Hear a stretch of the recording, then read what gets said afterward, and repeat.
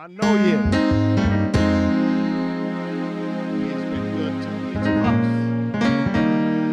If you don't believe it, just pinch yourself. Amen, amen. The Lord has been good, and he is good, and he'll continually to be good. He's called us to himself and to be his workmen in his vast vineyard. And we want to say, praise God from whom all blessing flows, because he is worthy of every and all praises that any of us would think of asking for. Isn't God good, church? Tell it now. Come on now, Rip. I can't hear you. Tell it now. Tell them honk them horns. Look at the sunshine Tell it now. shining down on you and I. Look at us. Look at how good God is. Amen. God is a great God, and he's worthy to be praised. Amen. Amen. And the sunlight is affecting my computer, so I'm not going to worry about it. Amen. Because there is a word that the Lord has placed in my spirit that I want to share with us from the scripture that has been read in our hearing. I want to read 4 verses from the scripture, the same scripture. Verse 12, verse 17, verse 22, and 23. And I'll be reading from the New International Version of the Bible. It says, Eli's sons were scoundrels. They had no regard for the Lord. In verse 17, it says, this is of the young men. The sins of the young men was very great in the Lord's sight, for they were treating the Lord's offering with contempt. Verse 22 and 23. Now Eli, who was very old, heard about everything his sons were doing to all of Israel, and how they slept with the women who served at the entrance to the tent of the meeting. So he said to them, why do you do such things? I heard from all the people about these wicked deeds of yours.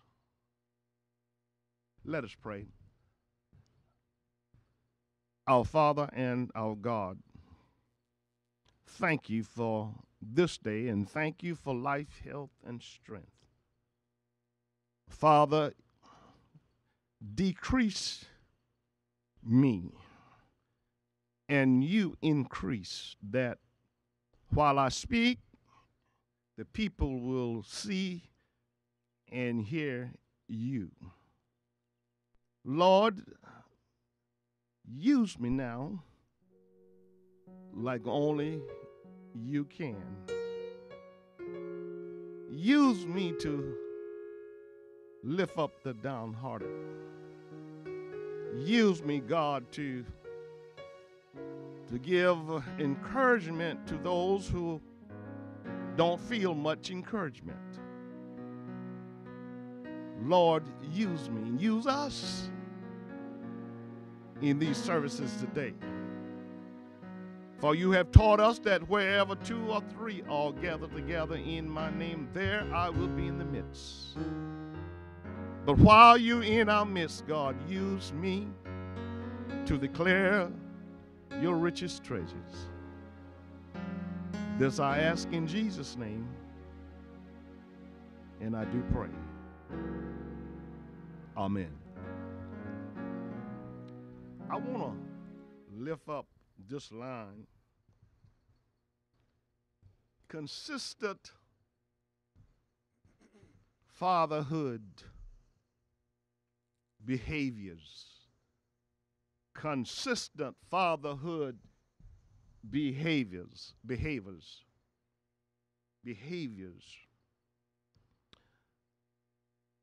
This word has been in my spirit for quite a while.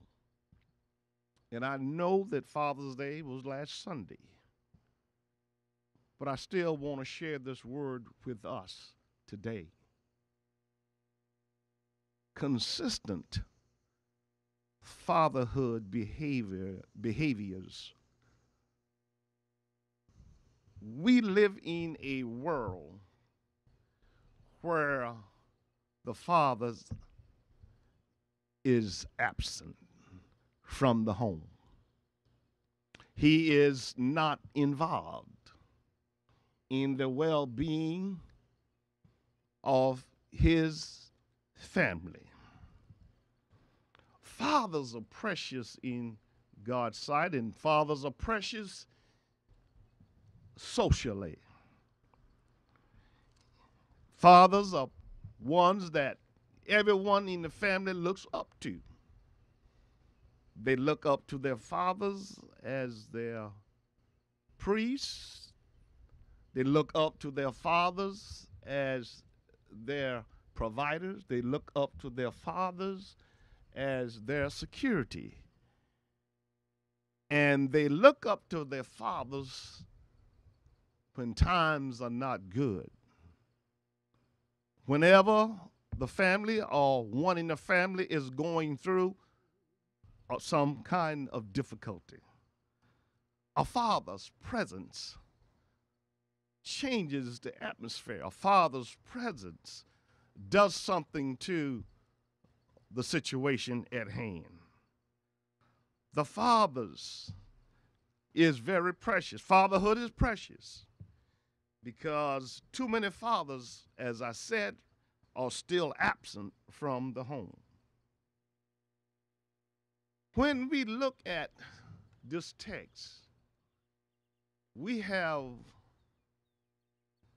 Eli and his two sons who, for whatever reason, was not regardful of God, not regardful or respectful of his offering, not regardful or respectful of what God has done and is still able to do. And my brothers and sisters, there are folks like that still in the world today. You can begin with the church house and go down through the different auxiliaries that makes up the church. There are some inconsistencies that need to be addressed, especially with the fathers. Absenteeism. Yes, Eli's sons, as the text say, they were scoundrels. They were rascals. They were bad boys in God's house. Not only were they bad boys, but they did not know God. That's what the Bible says. The New King Version says they did not regard God. That word regard means to consider, to think of, to recognize someone or something good that has been done or that we have seen in another person. Regard, consider and praise them for their worth, because they are worthy of praise. like the first responders of COVID-19, who are I dub as humanitarians. They risk their lives. They put their lives on the line for humanity. Amen, somebody. Amen. They need to be recognized. They should be recognized because they did not have to do what they did, but thank God they did. And despite their efforts, despite their heroism and heroism, a lot of lives still was lost. But that does not diminish or take away from who they were and their work. They still are valuable. And even today, they still are valuable. And they're still worth recognizing. Eli's son, Hophni, and Phinehas were bad boys. Whenever Israel will come to the annual conference, I call it, or tent of meetings, they disregard the Lord. They disregard the sanctuary. They disregard my brothers and sisters. They disregard the Israelites' offering to God. But I want to warn us that we need to be careful how we treat the Lord. We need to be careful how we misuse and abuse God's sustenance, God's sanctuary, because there will be a price to pay. Yes, these two guys, bad boys, rascals, villains, whatever you want to dub them as or call them, they were just that and more. Whenever Israel shows up for the annual sacrifice, they would be cooking, roasting, boiling the sacrifice, trying to burn the fat, which were the usual protocol, their norm, their standard. But these two sons, servants of Eli and dubbed servants of the Lord, was supposed to assist Eli and serve the people. Hello, y'all. My job, our job here as leaders is to serve God's people here at Ebenezer. And in serving God's people here at Ebenezer, God will get the glory. And not Clarence, not my fellow classmates, Leroy McAveen, but God will get the glory. And not only us, but the musicians and all of those who provide a service. Amen. God will take care of us. And guess what? In the end, he will recognize us for what we're worth, for our contribution, for our fellowship. Yes, these two sons will come and they would take a fork and stick it in the pot and pull up some meat. And whatever comes up, they would take it. Notice I said, take it. It wasn't given to them. It was supposed to be given as an offering to God. They would take it and they would insist that the Israelites or the offerer gives it up. Amen, somebody. And if they didn't give it up, then they would demand them to give it up. Hello? It's in the text. Read the whole thing again. They would demand, and if they didn't get it, then they would threaten them to give it up. Hello, y'all.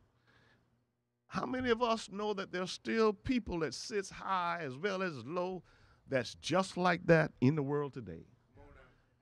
I know some people like that. Yeah. They go around and take what they please, as well as demand what they want. They even turn around and will threaten you. Hello? In some form, one way or another, to get their way. And my brothers and sisters, God did not call Christians to be threatening, to be forcing others to do their biddings and their will. God made us to be accommodating. Hello, y'all. He made us to compromise. He made us to receive the normal and righteous protocols that are established in making offerings unto our God. We're here today offering a sacrifice to God. We're here offering ourselves. We're offering our bodies as living sacrifices to God. And what we are saying by being present, we are saying, God, here I am. I'm available. I want you to use me to be a blessing to somebody else. But not these boys, not these rascals. And secondly, in verse 17, it goes down and it tells us that this sin of the young men was very great in the Lord's sight, for they were treating the Lord's offering with contempt. I like that word, but I want to use that word interchangeably with disregard. Contempt is a word that most people think of a courtroom and people's action even outside the courtroom as well as inside the courtroom. Contempt is not showing up for a court summons. Contempt is disturbing the court of law in progress. That's contempt. That's disregard. They disregard God's stuff.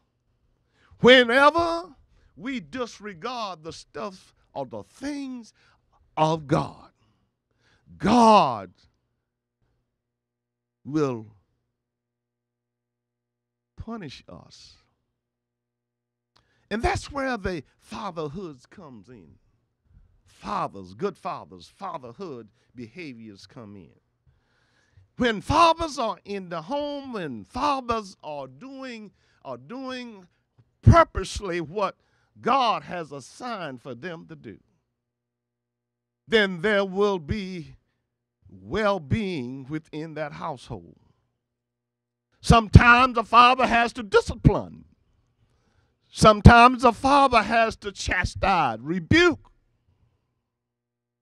And the question becomes, did Eli rebuke his boys? I did not find anywhere where he rebuked his boys, but what I did find was this, that although Eli was a devout and sincere man, he was also a weak and indulgent man, which means he was easygoing. Hello, y'all. And he allowed some things to go on that he shouldn't have allowed to go on. Hello, y'all. I don't know about you, but in raising my children, I allowed some things that should not have been allowed. Although they accused me of being a disciplinarian.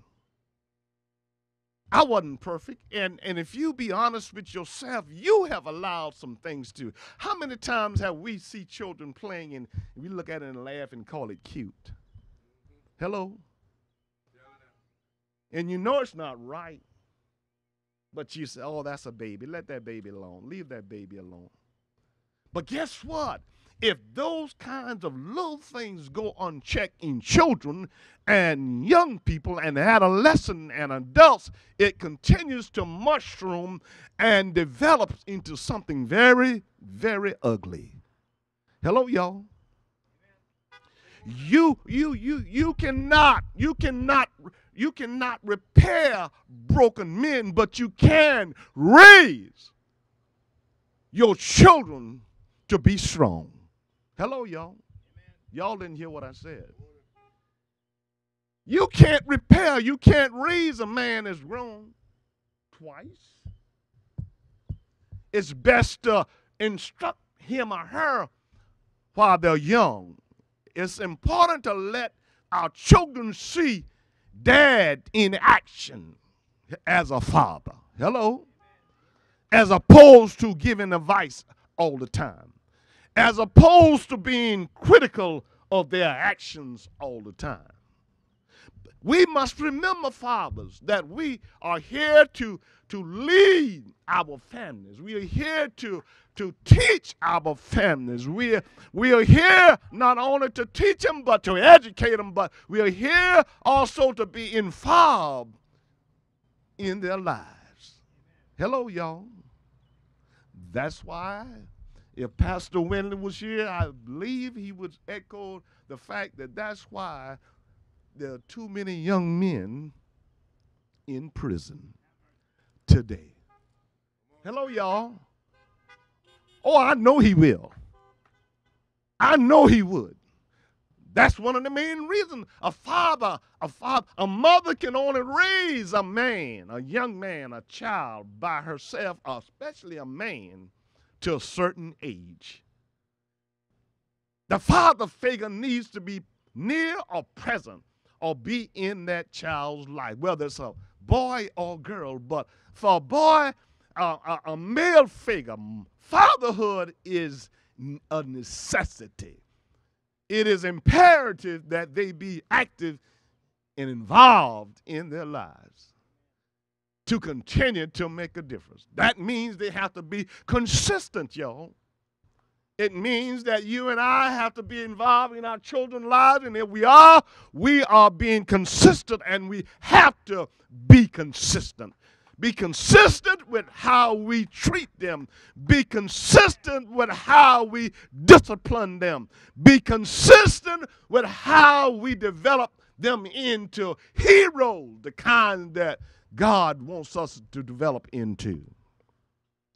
My brothers and sisters, not only that, these young men had contempt, disregard for God's offering. And we're getting ready now, in a short time, to participate in communion, which is the same thing in this text in terms of offerings. We will soon be offering communion to all of us, but we'll be asking God, say, Lord, here it is. I have examined myself. Here it is. Here I am. And I'm not completely whole. I'm broken, but I need you to fix me.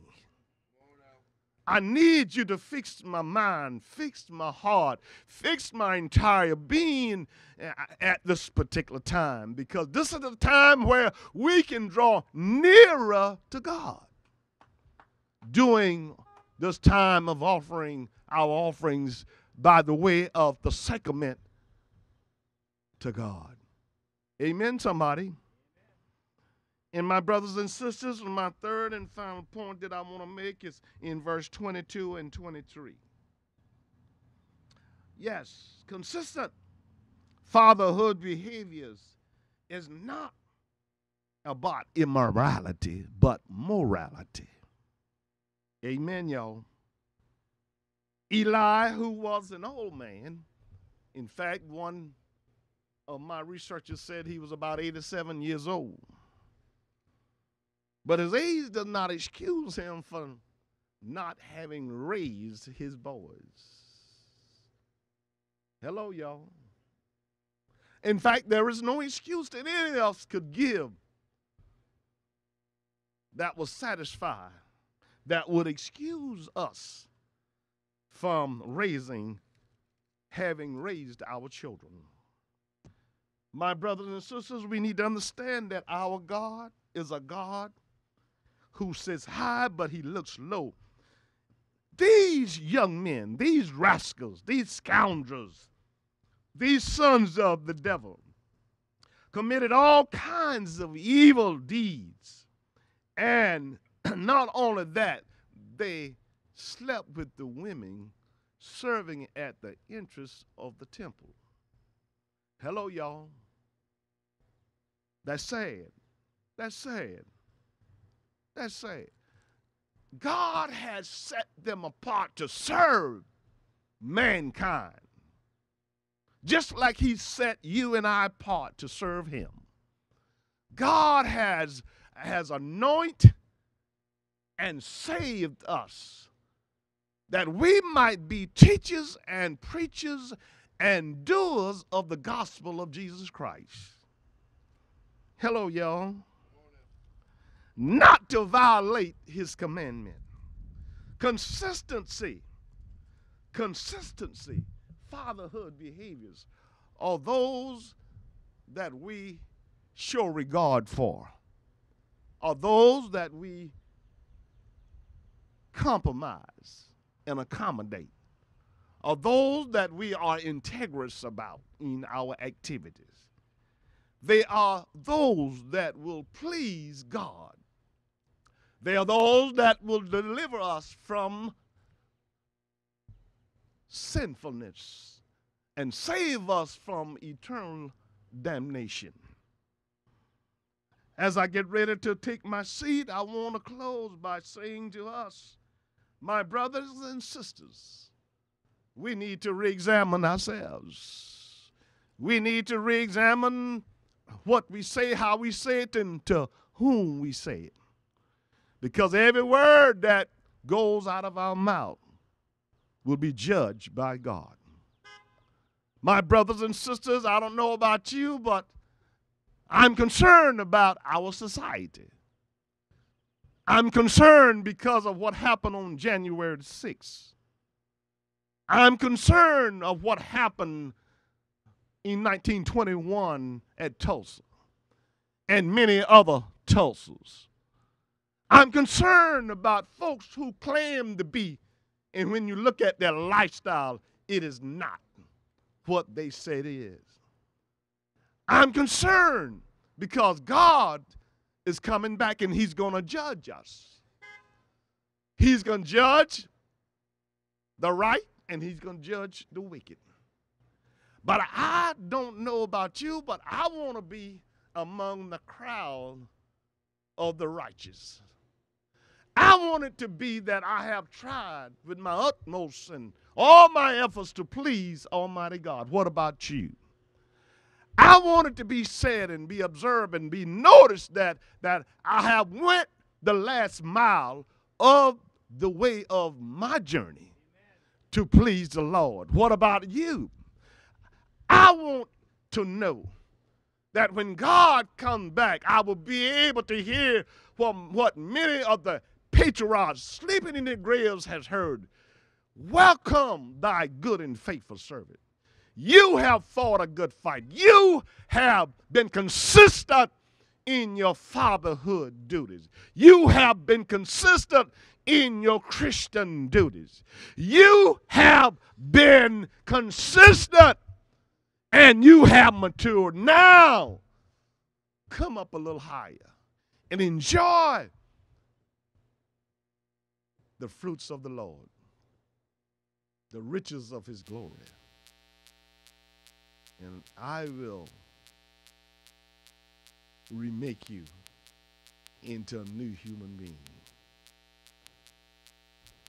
This is what God has placed on my heart, and I pray that I've said something that will help you this day and during the course of this week. God bless you.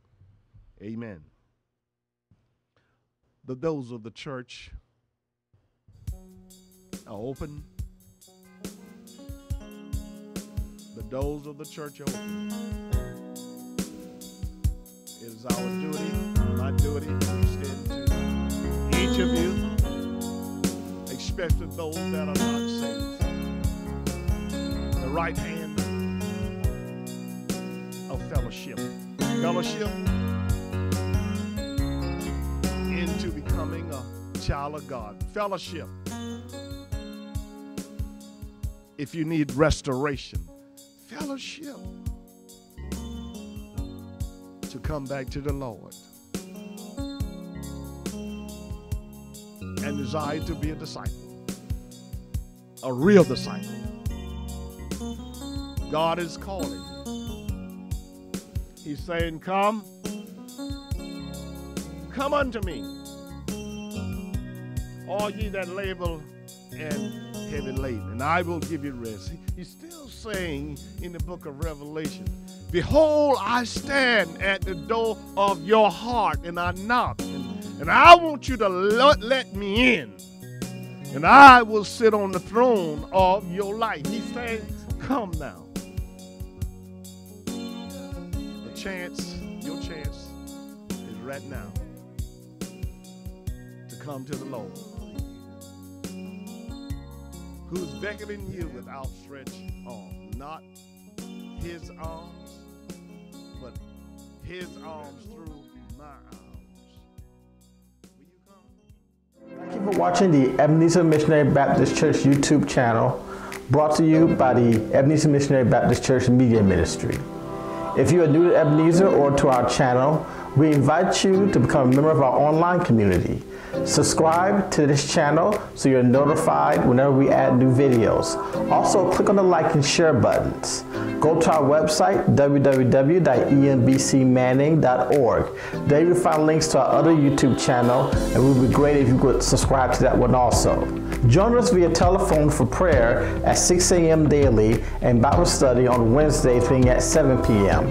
The number is 712-451-0977. Access code 625566#. To give to our church and the media ministry, you can go to our website and click on Givelify, or mail a check or money order to P.O. Box 728, Manning, South Carolina 29102. You can also join us in person on Sunday mornings at 10 a.m. for our parking lot services at 105 Dickens Street in Manning, South Carolina. Just park near the church and turn your radios to 96.1. Thank you. May God bless you.